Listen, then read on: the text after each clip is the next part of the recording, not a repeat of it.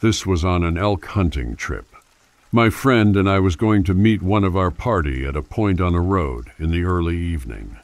While walking along the logging road, we came up on these huge tracks in the road. They were on the road and off the road into the trees, then back onto the road like it was wandering. And also, there were more than one size tracks. Some were smaller than the others. The farther we walked, the more tracks we found. By the time we met our friend, we thought we wouldn't say anything and see what he would say about the tracks. He said, "Well, I didn't see any elk, but these tracks are all over the place." We headed back to camp, and the next day we headed home. There is no doubt in my mind that these tracks were made by a mighty big creature. The tracks were about 18 inches long and 8 inches wide on the big ones, and maybe 15 inches on the smaller ones. They had to be very heavy to crush the hard snow down to the roadbed like it did.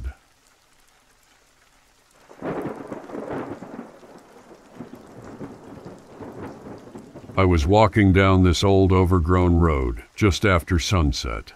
I was hunting with my dad, but he was like a couple hours up the trail besides me. Because the area we were hunting in is known for cougars, I was carrying a pistol along with my .300 caliber Savage hunting rifle. We were black-tailed deer hunting. Anyways, along the way up I got this really spooky feeling. I picked up my pace and grabbed my flashlight out of my backpack. I kept on walking. Then after a good 20 minutes of walking, I unchamber my rifle and sling it so it's easier to carry because it's been 30 minutes past sunset. I'm still walking. I got like a mile left on the trail. That spooky feeling just keeps on getting more intense. I start picking up my pace. Eventually, I hear a loud stick break to my left behind me, up on top of the hill. Turn around and shine my light and see it for a second, and I swear it looked like a cougar, so I got out my pistol and loaded the chamber. I shouted loudly at it to try to scare it off. Seemed like it worked. I put the safety back on and holstered the weapon. I start jogging, only like 1/4 mile left. Then like 100 feet before I get to the end of a road, a jackrabbit hops out and starts flying my way. Me being spooked as shit, I pulled my pistol and shot at it twice. I hit it once and it went down. As it's clearly dead, I run the truck where my father is waiting, as he's scrambling to grab his rifle to see what the F happened. As I run up to him, he asks what the F was that, and I tell him. He then tells me to calm down and helps me take off my backpack. After 10 minutes or so, we go back to go collect the rabbit, but it's missing.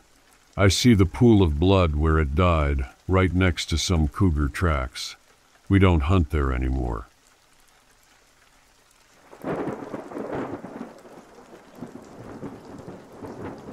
I grew up in rural Oregon in the Coast Range.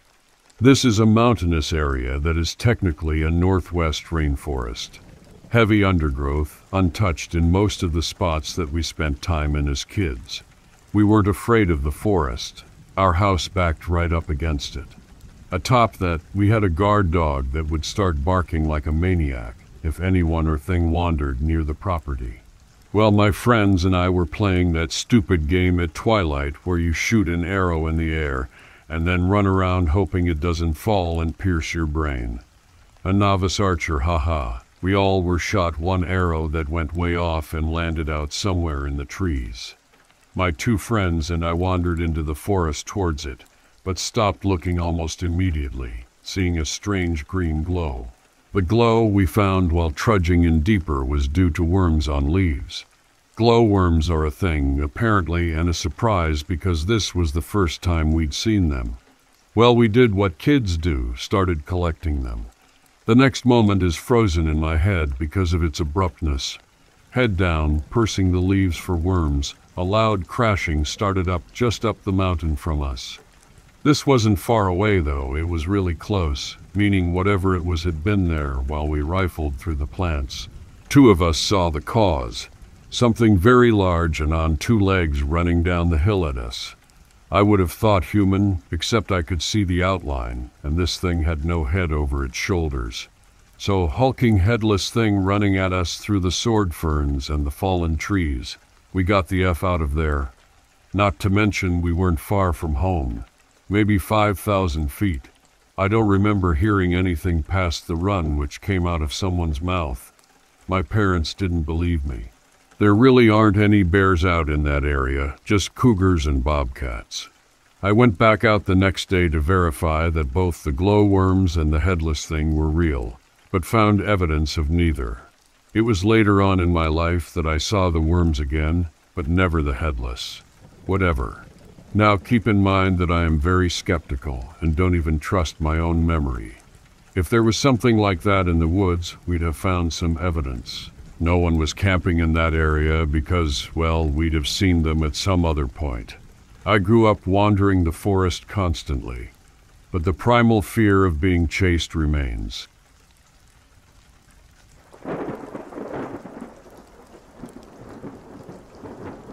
Good day. Recently I went on a camping trip and ended up camping in the Black Hills National Forest in South Dakota. Nothing out of the ordinary besides a warning of bad weather and a general uneasy feeling going in. I assumed it was just anxiety from driving all day and the fact that I haven't tent camped without a group in years. I'm outdoorsy and trusted myself. I'm extremely respectful to land, especially forest, and was picking up garbage and burying waste when I found it. Me and my girl arrived to the site rather late. It's last minute, and we decide to camp not too far off a dirt road in a designated camping spot with the tent and blankets in my truck.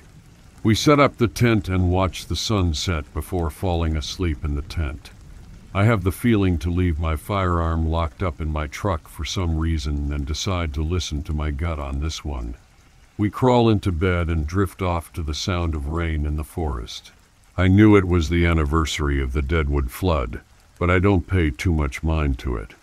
I awake at an unknown time to the sound of the tent zipper being opened. I sit straight up and see a face of pure black staring at me in the darkness with a massive grin on its face. All I can make out is eyes and a smile. I'm frozen in terror and blink a couple times to find it gone and the tent untouched.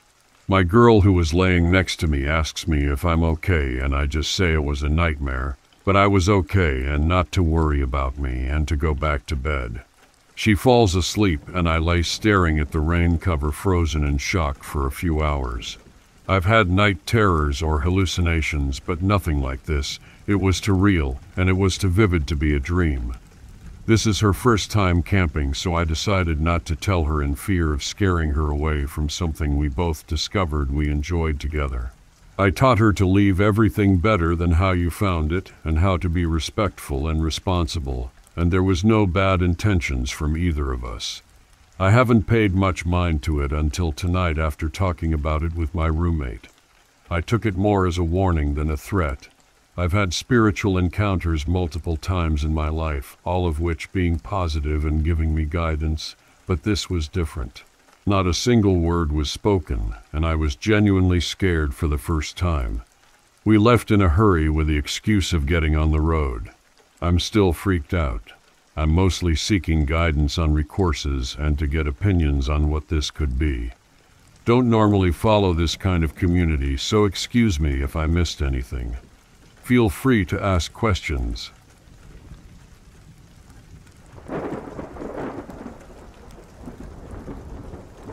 After a stressful day at work, I had gone over to my friend's apartment to shoot the breeze, eat some food, and play a few games on my friend's PS4.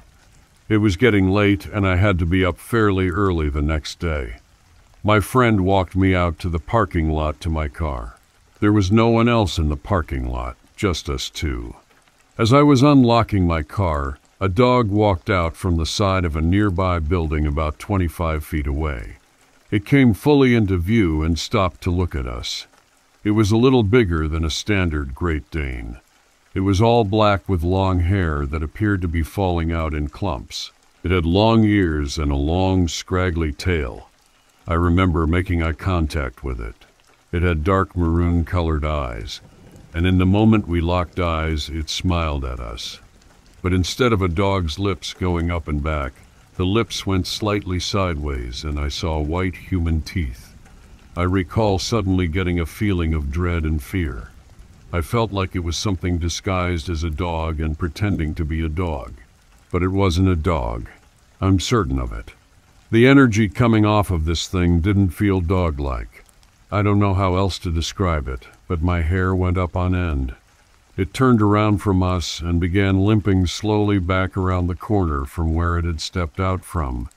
It seemed to have most of its weight on its front legs, walking with a hunched back. When it was limping away, I noticed its rear left foot was wrapped in blue gauze, and the foot looked very odd. The heel was actually parallel to the ground. I am unsure if my friend saw exactly what I saw, but she suddenly said, "It's leaving, let's follow it." And she ran after the damn thing right after it disappeared around the corner. I remember being scared for my friend, so I went sprinting after her. I rounded the corner to find my friend looking around confused. The dog thing was gone. At the rate that it was walking and limping, and given the close proximity to us, which again was no more than 25 feet, there was no way that it could have disappeared that quickly. The air was suddenly extremely cold, even for South Texas January. My teeth were chattering, and I told my friend to quickly go back to her apartment, lock the door, and stay inside. I warned her that that thing was not a dog, and told her I'd text her when I got home. Once safe at home, I texted my friend and thought that was going to be the end of it. But even as I settled into bed, my heart was racing. It didn't help that around 12 a.m., there was low whistling right outside my window. My neighbor's house isn't too far from mine, but they're good people, and there is no logical reason for them to be that close to my window at night, whistling. I didn't make any indication that I was aware of the whistling. It wasn't even musical, just the sort of whistle someone is giving if they're trying to get attention. Eventually, the whistling stopped and I heard nothing else. I had trouble sleeping. I haven't seen anything or experienced anything like it since.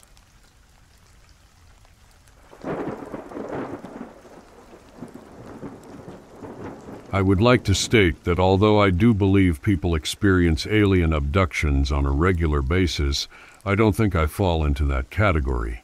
However, I do suffer from various sleep conditions, such as insomnia and night terrors, and I've had a few experiences that certainly fall into the attempted abduction category, even though I don't believe it's happening to me. But you're welcome to judge for yourself if you like.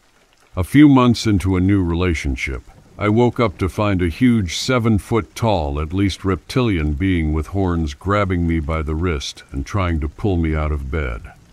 This is what I saw, as in I was asleep at the time, in the middle of sleep paralysis, very aware that this was happening, but not being able to do anything about it.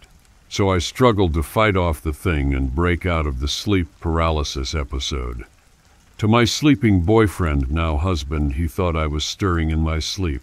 So he moved so I could get up and I punched him full in the face. Of course, once that happened, I snapped out of it and was hugely embarrassed by what had happened, but he was thankfully okay about it. On another occasion, I woke up in my room in the middle of a sleep paralysis episode, unable to move, very aware that there were 2 grays in my room. One next to my bed, one at the head of my bed. I mentally thought, OMG, there are grays in my room.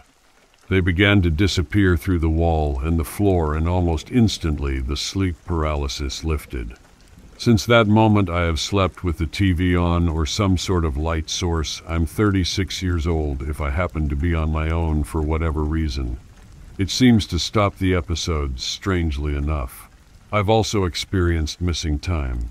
I used to work in a convenience store, and the route from my house to the store involved a short walk to the end of my road, crossing another road and circling a block of shops. In all around a 10-minute walk if I take it slow.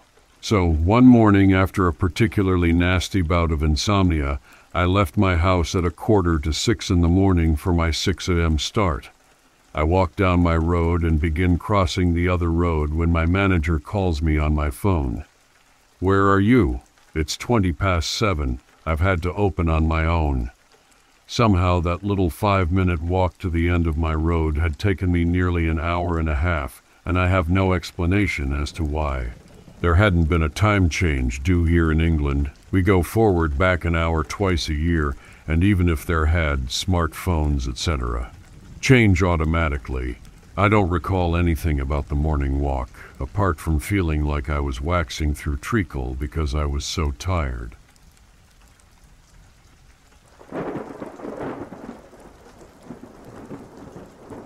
I grew up on a street that opened up to a huge canyon or national park that had a train track running through the middle of it. My cousins and I would walk down it all the time when we were younger and explore. It had a very, very minor homeless problem in which men would live down there and walk up through the neighborhoods. Cops were called, and for the most part, it was pretty empty. When I was 13, I decided to walk my dog on my own down in the canyon. We had done it before, and I thought nothing of it. As we get down to the trail, we begin walking, and after 5 minutes, I get a weird feeling I shouldn't be there. I grab my dog's leash and decide to run up the side of the canyon, which opened up into my neighbor's backyards. I am almost all the way up, sprinting through ice plants, when I stop to take a breath and look down. I see two rough-as-shit-looking homeless men walking on the trail I was just on. Now, I don't want to assume anything here, but as a 13-year-old girl still wearing her school uniform, I was flipping terrified. I don't know what told me to leave, but I'm glad I did. Definitely one of the creepiest things I've experienced.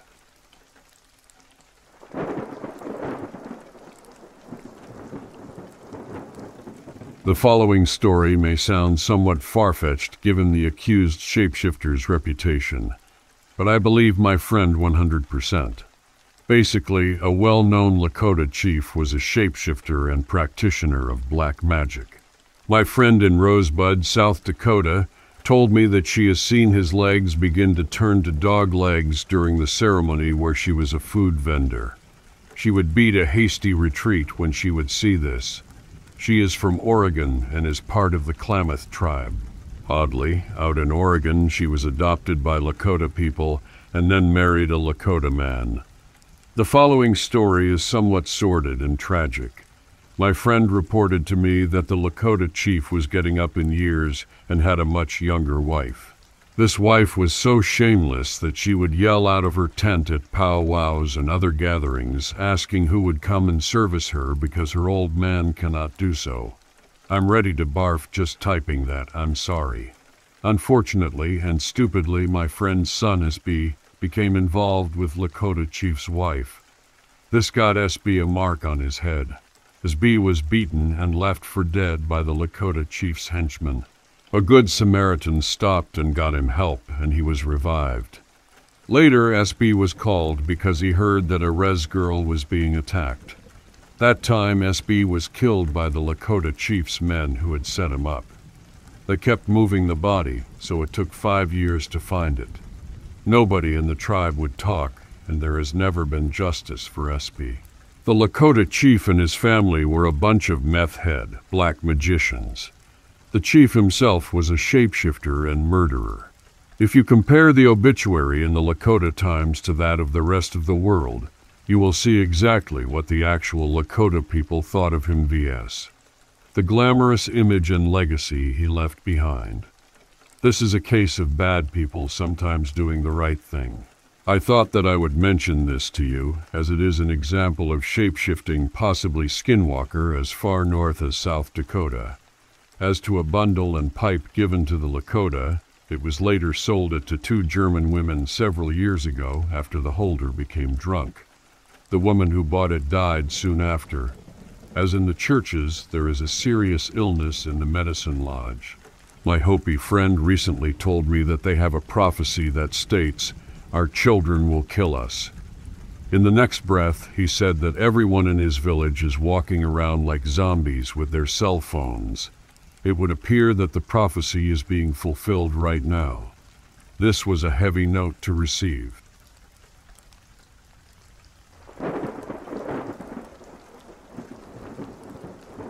I have kept this inside of me for over 55 years, and I think it's time that I disclose the event, which took place in 1965. My brother, who I will refer to as Sam, and I witnessed aliens abducting 2 young girls who lived in the trailer next door.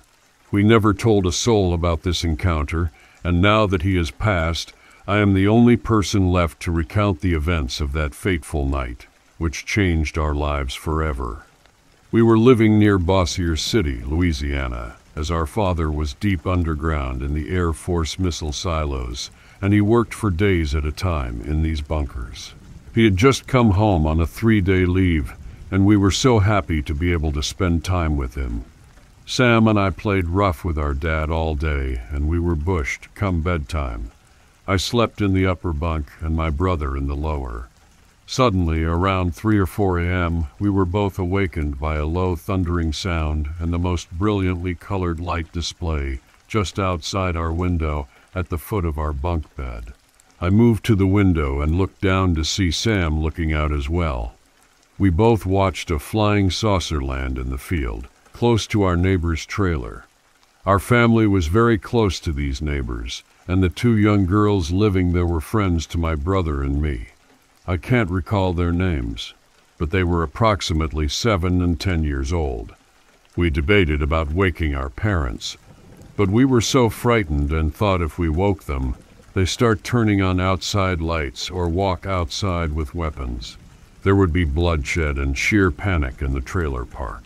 So we sat very quietly and simply observed. This flying saucer was about 50 feet in diameter and had multicolored lights around the perimeter.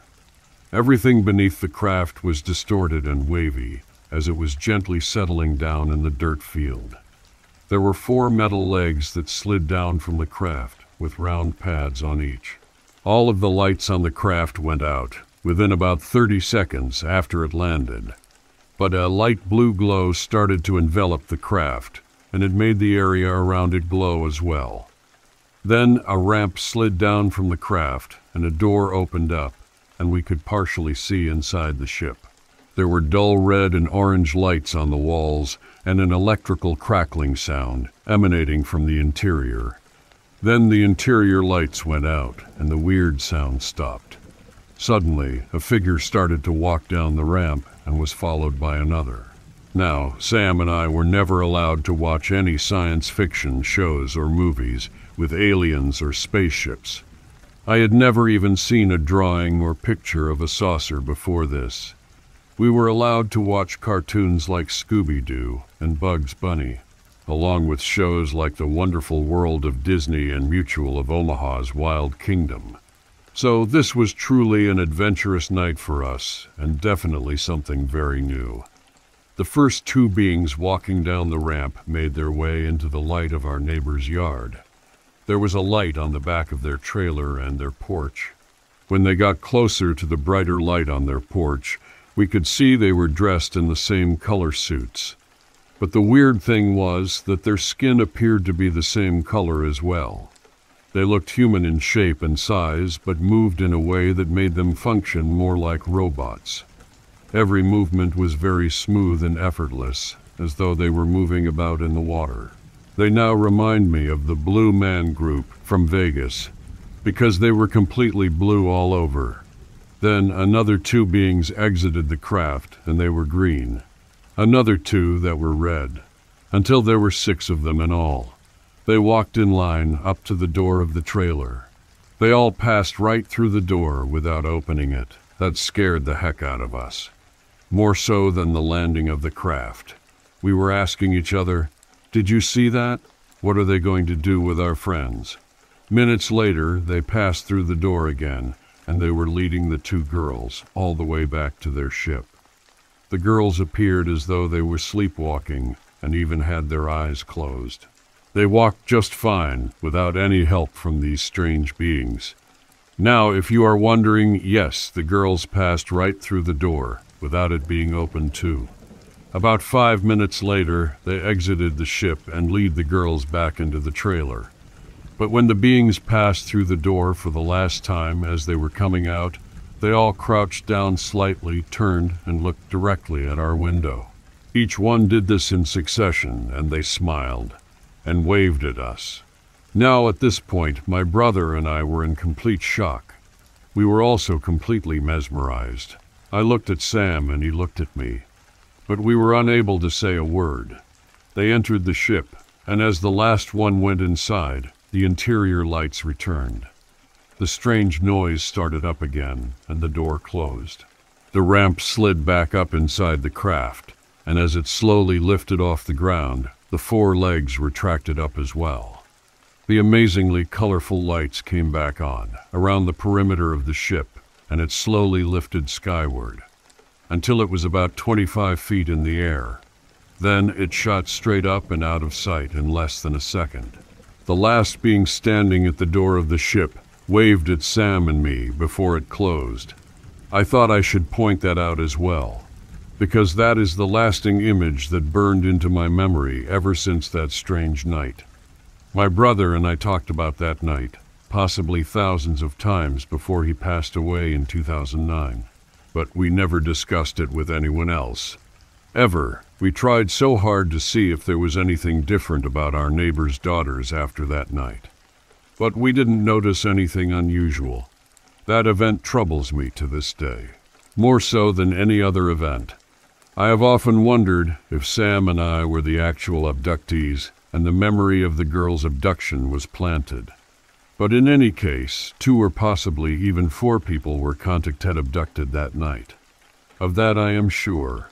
I now need to find answers to this event somehow, even if it means going to a qualified hypnotist experienced in the abduction phenomena.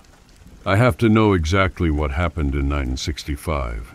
I wonder if those 2 young girls are now going through abduction therapy as adults. So many unanswered questions, and I think about that night every single day of my life. I need to get this monkey off of my back somehow, and this helps to finally tell the world about that strange night.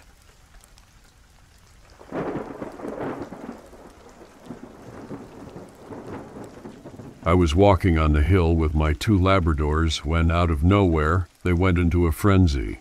They ran in circles, growling and snapping at the air, until they eventually collapsed to the ground, tails tucked beneath them. Bewildered, I scanned the surroundings and spotted a huge creature at a distance to the side.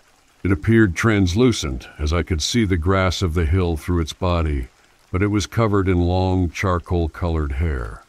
Oddly, it left no trace on the grass. The creature had elongated, glowing red slits for eyes, nose like holes, thick lips, and stood well over 10 feet tall on 2 legs. Filled with terror, I began to pray, and after a few moments, the creature slowly faded out of sight. I hastily left the hill, with my 2 dogs whimpering close behind me.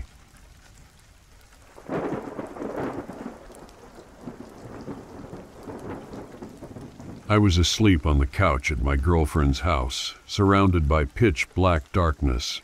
Suddenly, a dark figure materialized in the hallway. It had a human-like shape and appeared even darker than the surrounding darkness.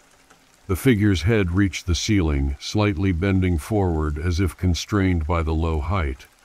I lay there, struggling to comprehend what my eyes were witnessing.